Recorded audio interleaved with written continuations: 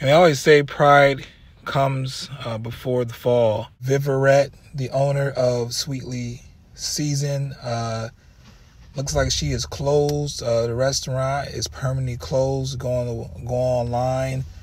Located at Action Street, Garland, Texas. An Instagram page look like they took that down. All she had to do is give the money back to the young lady, and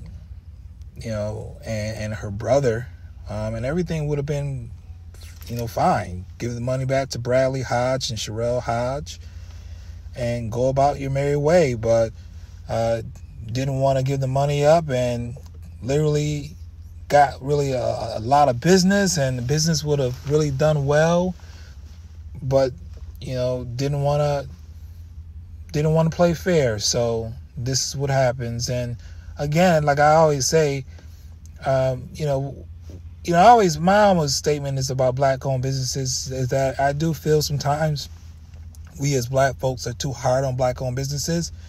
Every business out there, no matter what color the person is, you got people that do good business, you got people that don't do good business, right? You folks still go to McDonald's and they keep messing your order up, right? But right here in the public setting, from a social media setting, she was wrong. She was wrong, and she could have literally apologized, say, yeah, my mistake, and could have corrected all of this, and now potentially might be out of business. Peace.